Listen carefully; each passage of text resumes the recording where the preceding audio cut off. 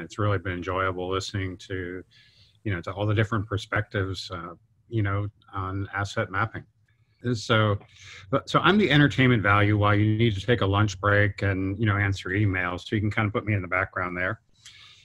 It's very much a story about how we started in aerial cinema and ended up in airborne survey, and how our company has pivoted through the times and used a lot of the same skill sets to move our way from doing a lot of aerial cinema to doing a lot of survey. So the first part will be a little bit of a journey. I'll call this from the Arctic to the Amazon. It's really almost the Arctic to the Antarctic. I figure since we're only a few hundred miles from the North Pole, you should be wearing Christmas colors. This is with a photo from a National Geographic documentary that I did for Pristine Seas. We're actually standing on an ice floe that 3 weeks later was completely melted with narwhals moving through it. And this is Theo, who is one of our guides. This is up, Lancaster Sound is to our left there.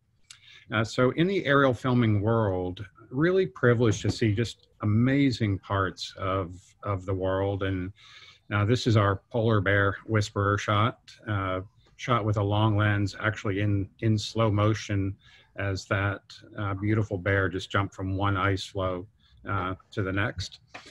A subtitle for this discussion actually could be From Polar Bears to Power Poles. And we really had the privilege again of working with amazing clients, National Geographic, PBS, Discovery, BBC, Smithsonian. These were the nature documentary clients.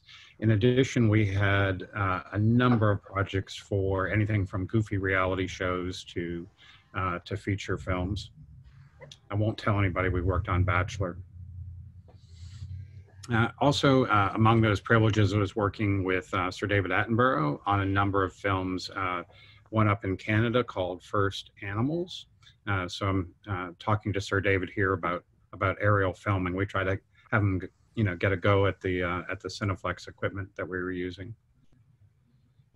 And then we'll move south a little bit to Colombia, where we have been filming probably for a good 7 or 8 years or now.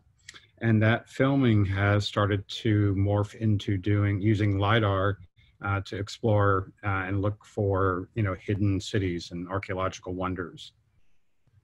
Just if everyone has not been to Colombia yet, put it on your bucket list. So in part of that, we're flying in this amazing park in the southern part of Colombia. It's 14 million acres. It's now a UNESCO site by the name of Chiribiquete. And every time we go there, we would take the camera and search around these tepuis or buttes and find cave paintings or paintings that were on the wall that we had never, that literally no one, there are like 3 people in the world that know where some of these locations are. Just a really, again, cool discovery part. From there, we'll go slightly out into the Pacific. Worked again on a really cool project in the Galapagos. Seeing the world at 500 feet and below, or 1,000 feet and below, it's just amazing. Usually we're looking out of jets in other days, crossing the country, crossing the world, and we spend our life in aerial filming at 500 feet and below. So for the Galapagos, of course, is an incredibly protected place. So our home for 2 weeks was on this ship, kind of like a heliport and a hotel all put together. If you can look underneath the helicopter, there's actually 10,000 gallons of jet fuel stored here. So we could land on the ship, certainly sleep and eat on the ship, download our data, and then refuel the helicopter. On the nose, you'll see the camera system that we were using. From there, we'll keep going south, this time in Patagonia for a BBC project. We use a stabilized camera system. There are several out there. Essentially, there's 5 or 6 axes that are gyro stabilized.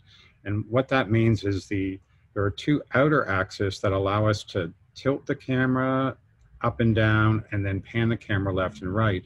And then there are three more axes inside it. So no matter how bumpy the helicopter is, the picture is actually just rock solid. We did not work on Planet Earth, but we started in business like a year after Planet Earth came out. It was the perfect time to get into the aerial filming business, as everyone had in the world really had just seen Planet Earth and wanted to have those type of aerials in their films. As part of that project, I had to throw in my Top Gun moment here. I'm flying with a Chilean pilot, Pablo Blanco, and it took us, we were in Punta Arenas and we needed to go down to Puerto Williams. It's about a 2-hour flight by helicopter across a lot of water, and the weather reporting is not that good. So and we had been working on this project for months, getting ready for it, and here we are stuck in Punta Arenas where it's absolutely beautiful skies, and I'm asking Pablo, can we go, and he's like, no, not sure about the weather. He just kind of kept us up for a couple of days while we're waiting around, and he said, Ron, where we have to go is through Death Pass. We don't have enough fuel to turn around and make it back if we can't get through. And I'm like, okay, whatever you say is good for now. So we ended up in Puerto Williams. Here is, if you don't mind, I'll play about a 2-minute video or so of some of the behind the scenes for filming this the Patagonia miniseries for BBC.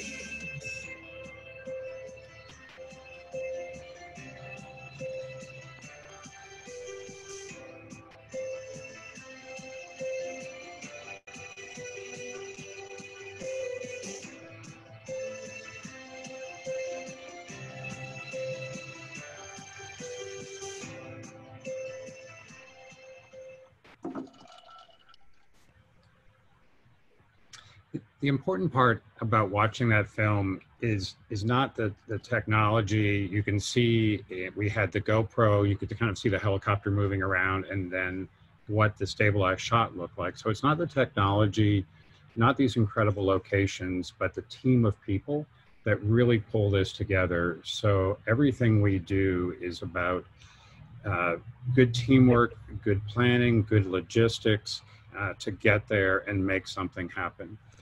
An example of that would be if we're working on a feature film. We worked on, say, example, Fast and Furious, over in the UAE, and you've got, all the cars, the stunt drivers, the actors, extras, a location that's been locked down or a road that's been locked down, and you just don't tell the director that, I'm sorry, I got a problem, I can't work right now. So that really helped us take logistics and make it part of the DNA of our company to just, make things happen, and not only to have a plan A and B, but a plan C, D, and E. So we'll keep going just slightly more south on that same project, Cabo de Hornos in Chile, the southernmost point of South America. If you went to the left, the next stop is Antarctica. So we're seeing all these beautiful locations, and I would get back and I would, show a few clips. And the first question that everyone said is, where is that? And it drove me to really start thinking about that question of, where is that? Where am I? So we had started to develop a system that would allow us, and this is, 5-8 years ago, to track exactly where we were flying, and we would record a mark every 1 second. And then in video language, we would take that timestamp from the GPS signal and take that timestamp and make it the video time code. So we could then link up our KML with the video to every 1 second. So for example, what you're looking at is a KML on top of Google Earth. That is Cabo de Hornos, and that is the flight path that we flew.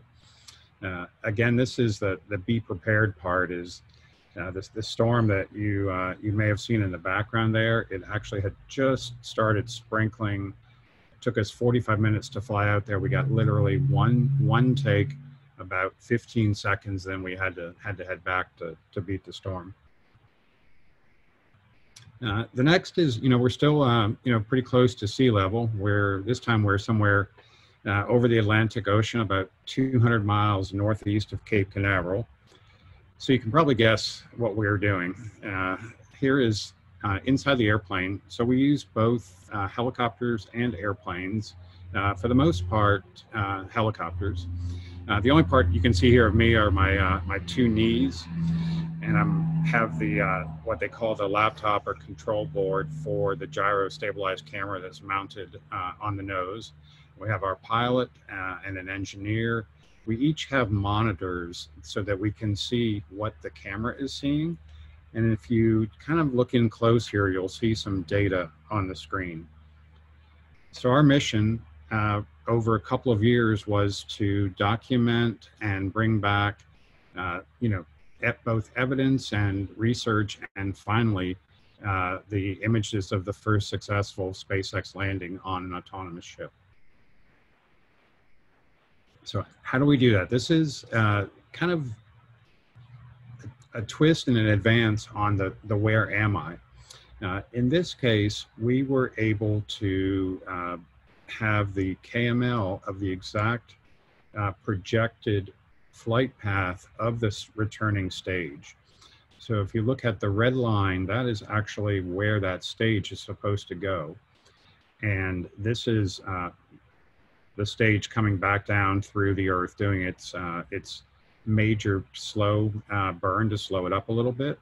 If you look, our slant range, so from slant range is the distance from the camera or the airplane to this location or to this target.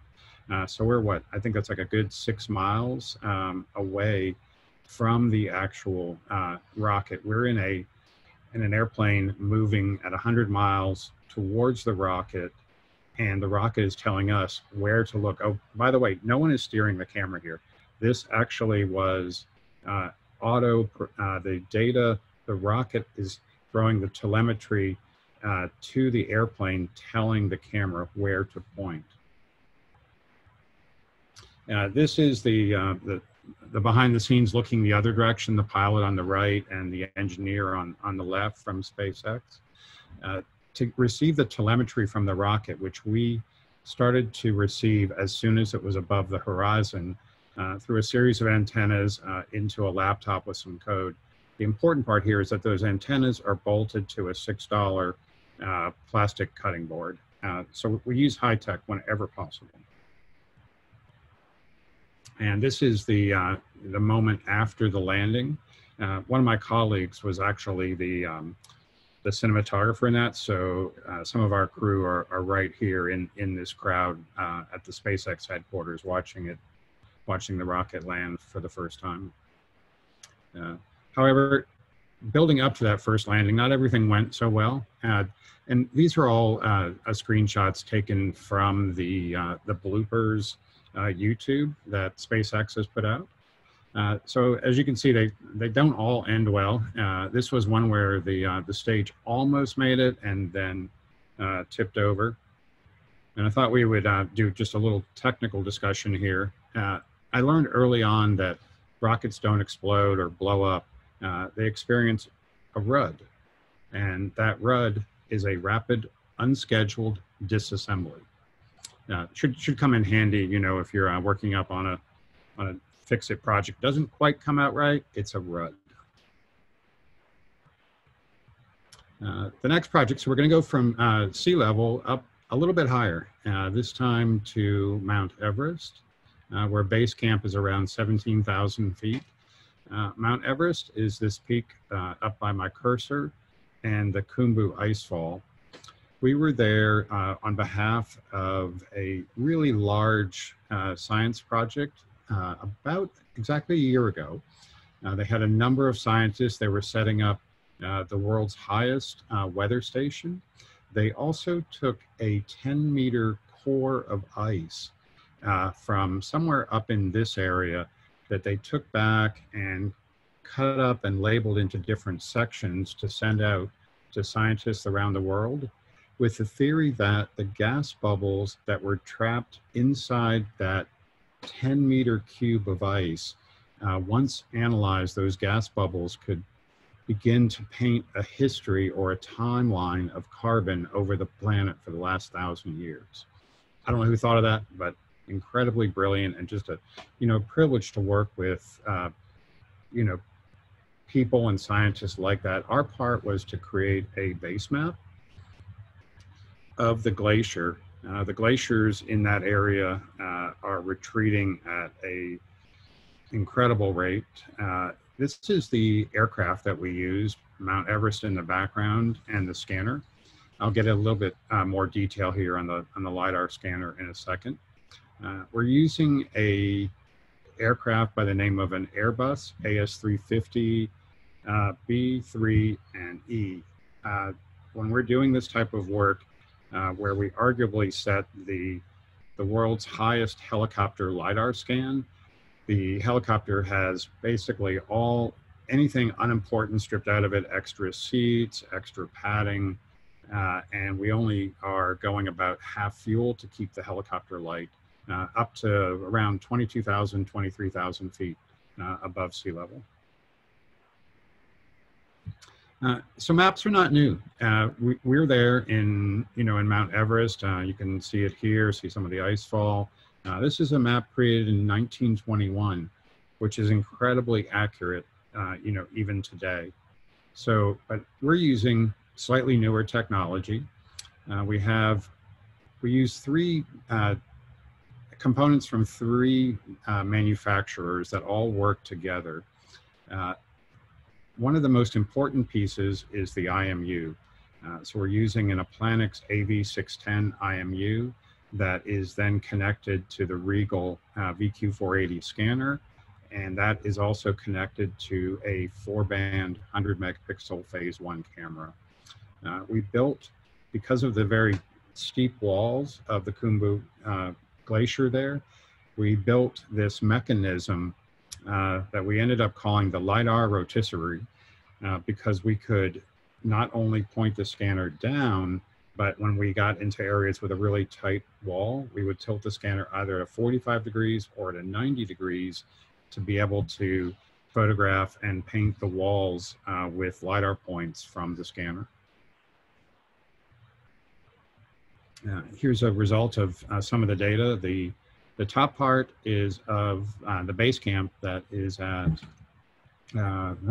17,000 feet. What you see in the top here are actually the prayer flags, running in between all of the different base camp tents.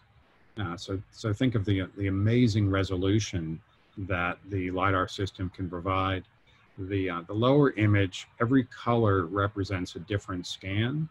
So we did at least a 50–60% overlap and then multiple scans to pick up data from every different angle. Inside, Phil Carter is our aerial systems, aerial operations director. So Phil was up there. They're probably in the, in the 17 to 20,000 foot range. Our pilot, you can see there's no other passengers. This bottle here is oxygen. Everybody is on oxygen, and not sure why, but Phil's wearing a short sleeve shirt at 20,000 feet. So it couldn't have been that cold. All of the acquisition is done runs into and is controlled by a laptop running the various software from Applanix and Regal and Phase One. Another behind the scenes, this is the gear that we show up with into, in this case, into Kathmandu to work on the Everest project. International shipping allows you to access or check as excess baggage any case up to 32 kilos or 70 pounds. So we get our cases right to 69.5 pounds each and check everything as excess baggage. So we went from Los Angeles to Hong Kong to Kathmandu and had probably about 15 cases of gear that needed to get there. Next, we'll move just slightly up or slightly down in altitude to the Kilauea volcano. This is in 2018, right after that major earthquake. This is Fissure 8. The fissures were named sequentially as they popped up. Some of them kind of fizzled out. This is Fissure 8 that was at its peak, I believe, gushing something like 30,000 gallons of lava per second. We were in this image probably 2,000 to 2,500 feet above, and the heat off of there still rocked the helicopter, back and forth. Again, Phil going from the the mountains in Nepal to over top of the volcano. Always lots of safety protocol. We're not trying to look like the Top Gun guys. We're just trying to make sure that everybody is safe and and doing the right thing. And while everything we do sounds extreme, there's an amazing amount of planning, and again, on the safety side, even the plan A, the plan B, the plan C, where we're going, what's the protocol, and everybody's role within that mission. So while we're there, we went and worked with another survey company by the name of Quantum Spatial, who had been contracted by USGS with FEMA looking on. This residential area was built probably 40-ish years ago or so. It turned out that it was built right over the southwest rift zone. Probably not a good day for for this person here. This was at 6.9 earthquake on the on the 4th of May in 2018. You can see the destruction.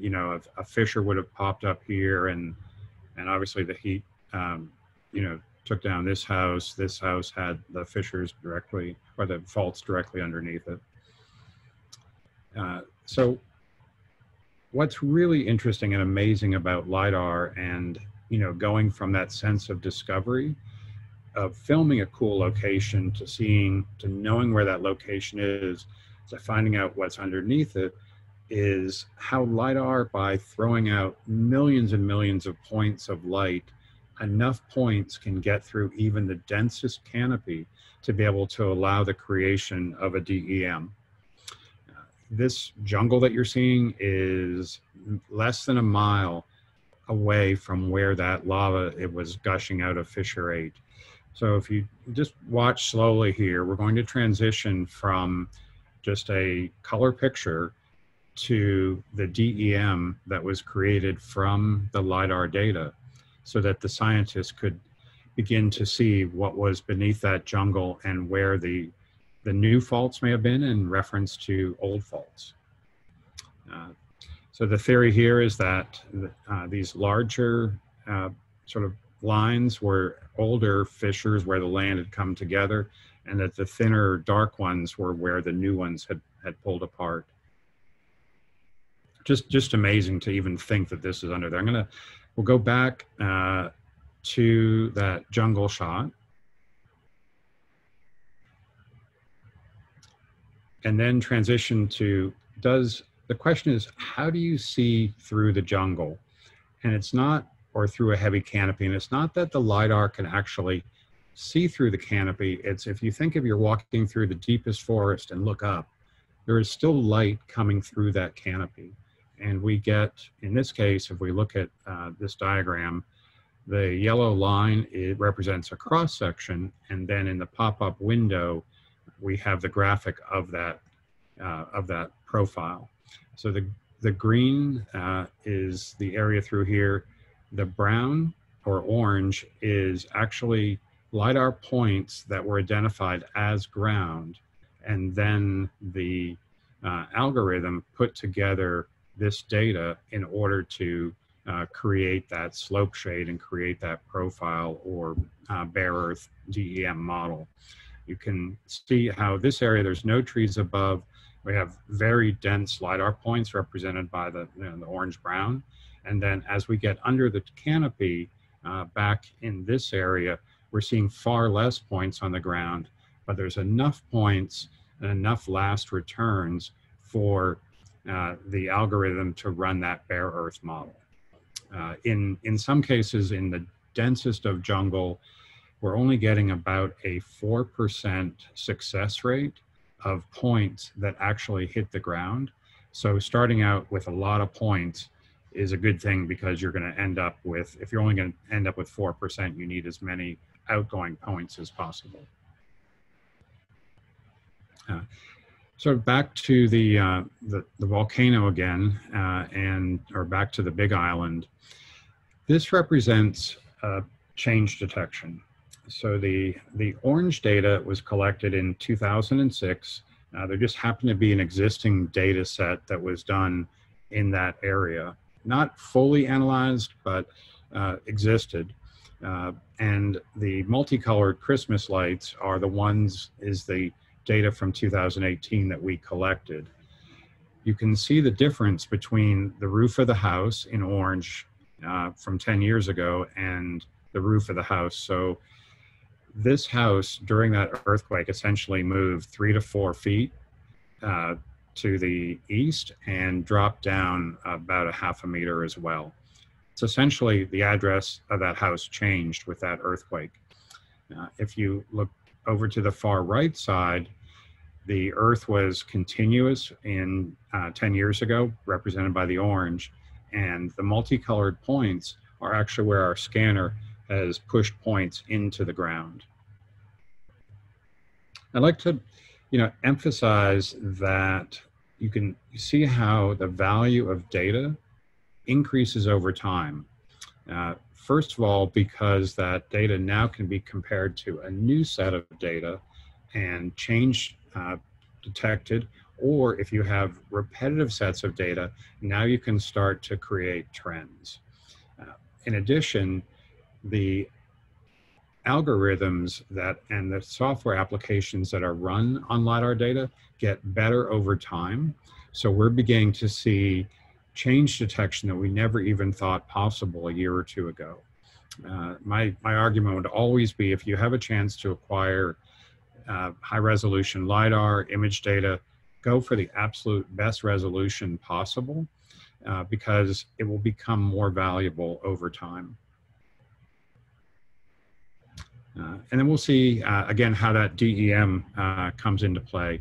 This is a project in Colombia at a historical archaeological site by the name of Ciudad Perdida. The site was discovered in the 1970s and, restored over the, 20 years after that.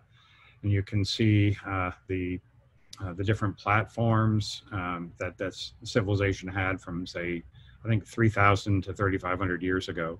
This is, I believe you can pick it up on Disney Plus. It's the National Geographic Lost Cities series with Albert Lynn, and it first aired in October last fall. So what we did, we were commissioned by National Geographic to do a LiDAR scan and work again as a team with the archaeologists to identify potential sites where they thought they might be able to find additional civilizations, but had never been able to hike in to see anything at all in the 30, 40 years that they knew about the potential sites. This is where the helicopter landed. If you look closely, you can see one of our scanners on the nose. Incredibly rugged terrain. This is where that we only got 4% of the returns from the laser sent back up to the helicopter. This ravine is about 1,000 feet below the helicopter. So the first thing we did was to scan the ridge of that known and restored area. For reference, the helicopter is parked about in the center here where the red dot is, higher elevation going down to lower elevation. So we then did a LiDAR scan of an adjacent 5-mile valley. So we've got roughly 5 miles from right at the lower elevations up to the left. We did one scan, took about 3 hours, 2.5, 3 hours of helicopter time, and then processed the data first into a digital elevation model, and then ran a slope shade analysis on it. And the archaeologists looked at it and were able to identify 7 to 8 additional lost civilizations from 3,000 years ago. So if you look at the top of each ridge, you begin to see the same shapes, although 3,000 years later, of trees growing on them, of what could have been platforms. So now the plan is to be able to hike into these locations, and we will be able to give them very precise locations of where to look for these potential archaeological sites. But Chris Fisher, who spoke yesterday, said, I don't care about the trees. Throw away all the trees. Well, if we throw away all the trees, that data alone of trees is a lifetime of work for a biologist or a botanist. And with the intense amount of data and returns that we're getting, we're actually able to see pretty well the shapes of these trees. We can see the trunk and the limb structure, obviously, one type of palm, another type of palm. And because that LiDAR data is so accurate and has about a 15 millimeter repeatability for its relative accuracy, and we can get the absolute down to a 1 to 3 centimeter range, that LiDAR data can be used to measure an urban forest. So I've pulled, this is in Los Angeles, I've just pulled the palm tree off of Street View in Google Earth, and then we've gone and measured the height of that tree, the crown diameter. We calculated the trunk diameter, and then did the math to come up with the circumference of this palm tree. So just an infinite number of ways to use LiDAR data. And ending up, this is a quote that's been a favorite of mine probably for 30 plus years, that the voyage of discovery is not in seeking those new lands, but seeing with new eyes. and this quote today, to me, even seems more important than it did 30 years ago, as, you know, perhaps our travel is a little more restricted, and we need to look at the same landscapes that are outside of our door with new eyes, new ways to create data, analyze that data, and use that data. And thank you very much. I appreciate the time. Thank you, Ron. That was infotainment, but that was also, there was plenty of technical content there, and some people are going to have questions on that. On an unrelated note, I have to thank you for something. So my son is a new filmmaker, and he never showed any interest in geospatial things that his dad does, but he's a big fan of your work. So thank you for planting geo in my son's mind. You're welcome. And if you need an assistant, he's anyhow. A question somebody had, you mentioned Dr. Fisher, but have you are you working with or have, you know, crossed projects with the Earth Archive folks? We are in continual discussion. It's a fantastic idea, and we're looking at ways where data that we acquired, whether it was on our own nickel or for clients, that could be incorporated into, you know, our Earth Archive to, you know, help things get started. Okay, excellent. And a couple of semi-technical questions. Somebody wants to know, do you use UAV platforms sometimes? You know, we have a UAV. We've done one camera project with it about 2.5 years ago. And it's been on the shelf ever since. We've been absolutely swamped with helicopter work. So it's a matter of some different tools for the job, and we see UAS as just another platform. So whether you are starting out with mobile mapping, you know, on a vehicle, on a drone, on a helicopter, on an airplane, it's just a different platform. And there's a really nice mix between where the drone can go and where the helicopter takes over, and then merging those data sets together. Okay.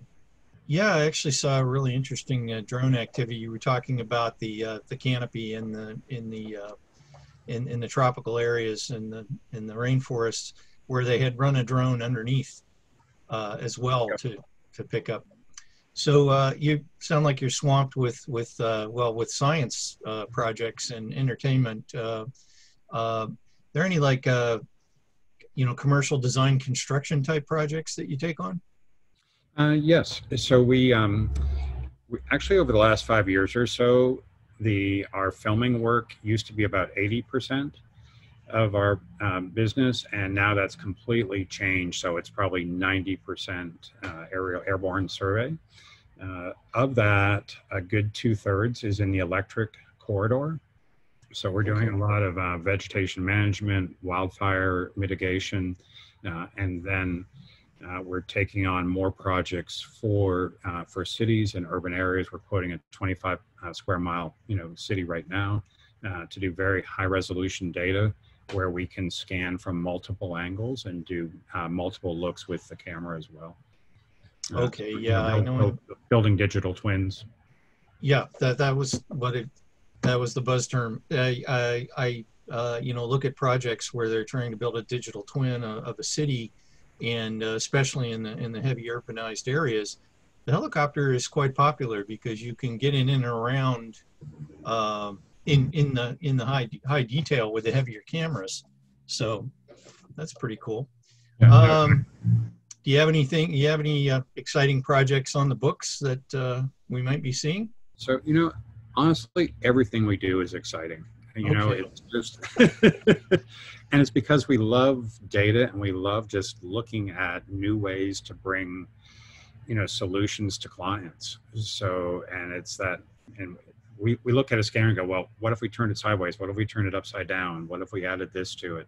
So it's taking what we'll call off-the-shelf sensors and figuring out new ways to use them and new ways to make that data valuable and useful. Okay, great. Well, thanks again, Ron, for joining this this event and being our special guest speaker for today. We'll be looking for more of your work out there. And if anybody wants to get in touch with you about projects or anything else, you know, they can go through the guidebook. So thanks, Ron. No, thank you, Hopefully, Gavin.